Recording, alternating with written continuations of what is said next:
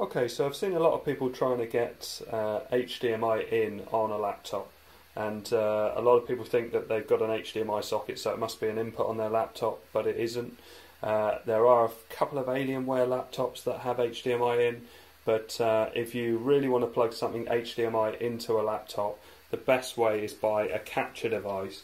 So like this Avermedia capture device, but you'll actually find that you may still have problems because a lot of things are restricted, but this method will allow you to play pretty much everything HDMI through. You can see I've got a PlayStation 2 running through my 2010 MacBook, so an old MacBook here. And basically the way I'm doing this, so the PlayStation 2's got an HDMI adapter, but it could be any HDMI device. That goes into a splitter, an HDMI splitter, which is an important bit because if you don't have that, it's going to get restricted. Once it goes through the splitter and into the capture device, that then sends it via USB to the computer. So this is a MacBook. You can see that there's the desktop. And if I show it, it's running OBS at the moment, which is a game capture piece of software. So if I press escape, you can see how it's running through there. And even if I basically start using it, but it's surprisingly responsive. I didn't think it was, I thought it was going to have more input lag, but actually, I mean, depending on the game, but I think pretty much most games are playable on it, and also you can run operating systems or watch TV through it. So say for instance there's content that you can get on your phone that you can't get on your Windows laptop or MacBook. As I say, it can be a much older computer and still do this because the hard job is pretty much being done by this device. And the sound comes out of the MacBook speakers, but I can also take sound directly from here, so I can send it through a speaker.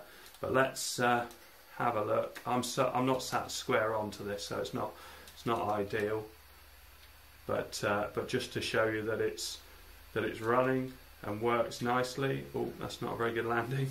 If I get my hands in the shot, you'll see me controlling it at the same time as well. So let's jump out of there, land in a manual, and flip in there. Oh, that didn't work quite so well. But so this could be a PlayStation 3, a PlayStation 4, an Xbox One, an Xbox 360, a Switch. You could run a Chromecast through your computer. You could run an Amazon Fire Stick. It doesn't really matter. I've got my previous video shows a Raspberry Pi running on it as well. But all of that works fine. Now the capture device itself, I paid £65 for from CEX. The HDMI splitter was, I think it's about £5. I'll put a link in the description to all of these bits. But it surprised me as how well it runs, and there are a lot of games that are definitely worth playing on this. I've tried all sorts of things through it. So let's show you it plugging my iPhone through. So let's turn off my PlayStation.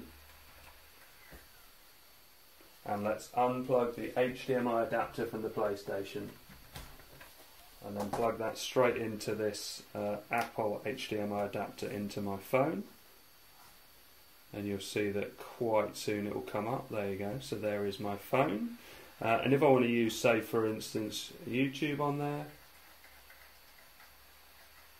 I can go into library and have a look, play a video.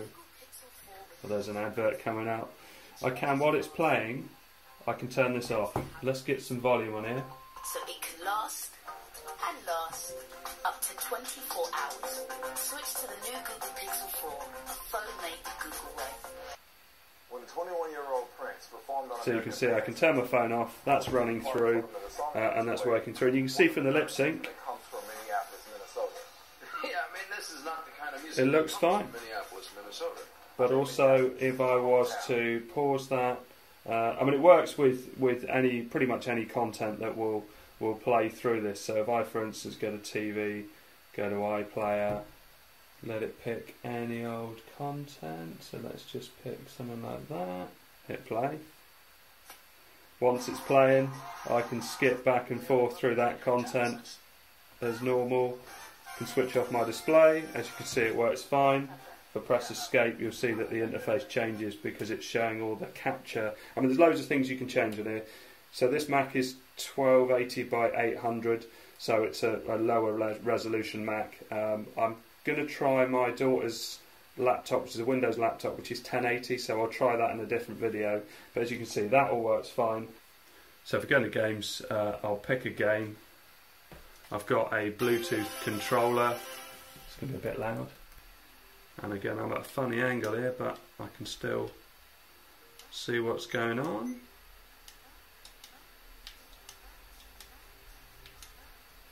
Nice skills.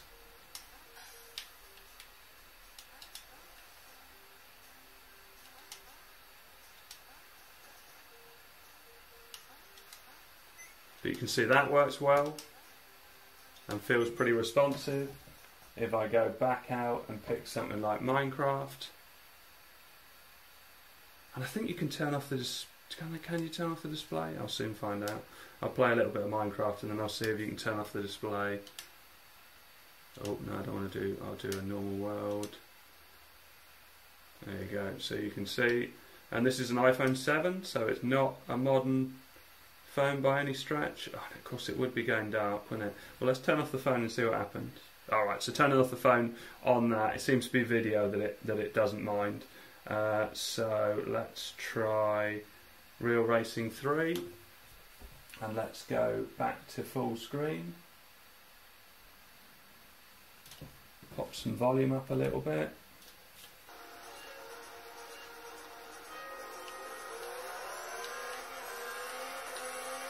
So, and you can see, if I get the controller in there, just to give you an idea that it is, I'm playing it terribly, but it is playable.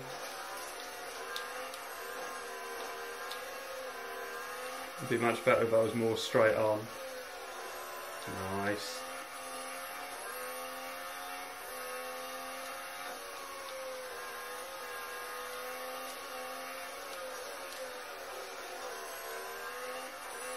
But it really is. I mean, I guess you must adapt to input lag, but there really isn't a great deal of input lag.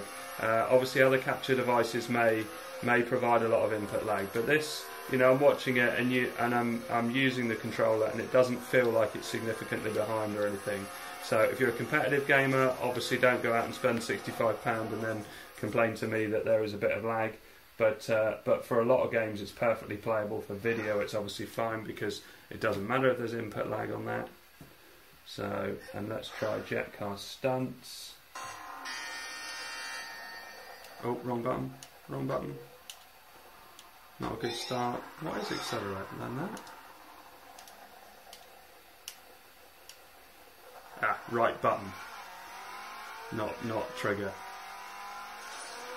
And you can see like this. Oh, it's working nicely.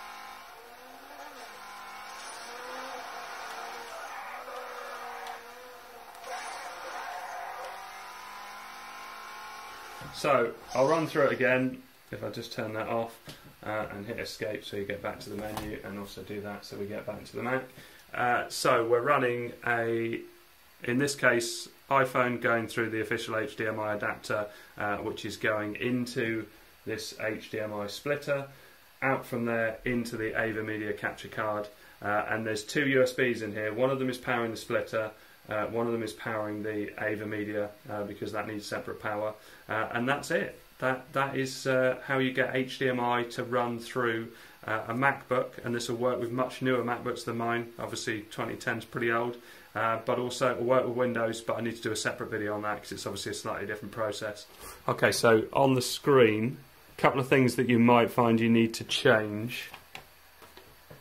Down here, if you go to Advanced Audio Properties, I found that unless the volume level was up, so on 0 my Mac was really quiet, so I put it up to 15 dB here, and then this setting is on monitor and output, but also there is another bit on settings which was, I think it was under audio on here, yeah, under audio on here. So under mic auxiliary audio you need to have it on Live Gamer Portable 2 Plus or whatever capture device you're using, and then that's pretty much all you need to do. I don't think there was anything else. Yeah, that was the only 2 settings I changed. So I hope this helps. Thanks very much for watching. Please like and subscribe.